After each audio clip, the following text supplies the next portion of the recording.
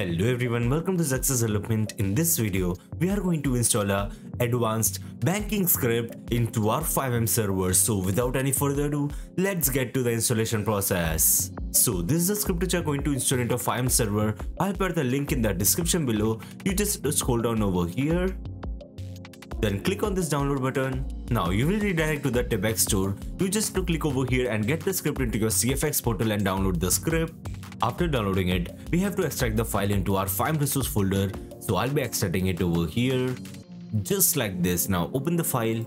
Over here, we have to run the SQL of the script. Just double click over here. Open your ready SQL. Select your server. Then click on run.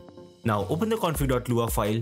From here, we can configure the whole script. So this is the loan configuration of the bank over here. As you can see, you can configure it according to your use. And these are the locations of the bank over here. And this is the color configuration over here. You can configure it according to your use. Now before starting up the server, make sure to delete the old QB banking script from here.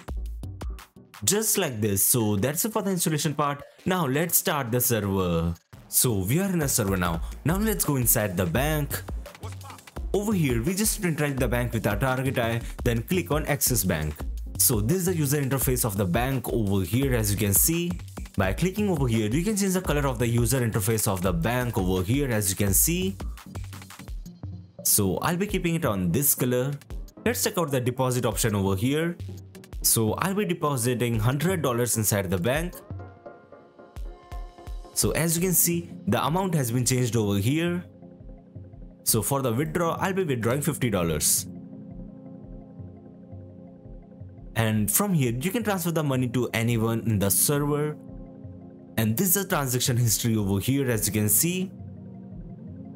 This is the account info. And over here, this is the option for loan. And this is the option of analytics. And these are some settings over here. So that's it for today's video. I hope you enjoyed the video. If you enjoyed the video, make sure to like the video and subscribe to the channel for more videos related to FiveM development. Goodbye.